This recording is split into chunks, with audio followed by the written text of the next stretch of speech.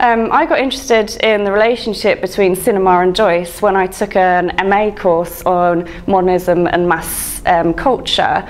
I hadn't really seen many early films before.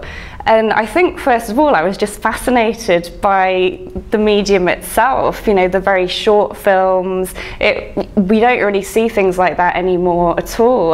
Cinema is so different. And that just really grabbed me. And then I went off and I did my own research, and I kept finding more and more links between different early film genres and Ulysses. And that has now become a giant thesis project of around 80,000 words. A lot of people don't actually know that Joyce briefly managed a cinema. There wasn't really much cinema going on in Dublin. Joyce was living in Trieste at the time, and there were quite a few cinemas, but Dublin was a bit backwards in that respect. So he thought he'd go ahead and sort of be an entrepreneur and set up a cinema back in Dublin. So he set up the Volta, which was one of the first permanent cinema spaces in Dublin. They'd had travelling fairs and bioscopes, but there weren't many proper buildings set up for watching films. Different people see different things in Ulysses, as we know. That's part of its passion for people, that's part of its interest.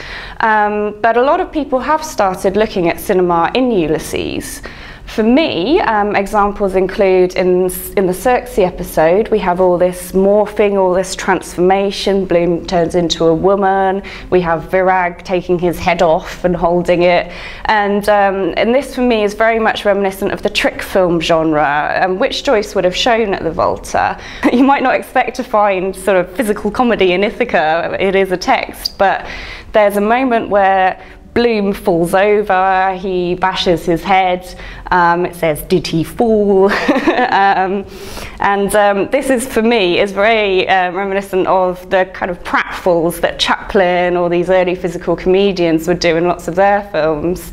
In particular, it's worth watching 1 AM, the 1916 film by Chaplin. This, for me, very much conjures up images of Bloom coming home and bumping into things and falling over. People also link the Soviet film director Eisenstein to Joyce, because they actually briefly met in, I think it was 1929 or around then.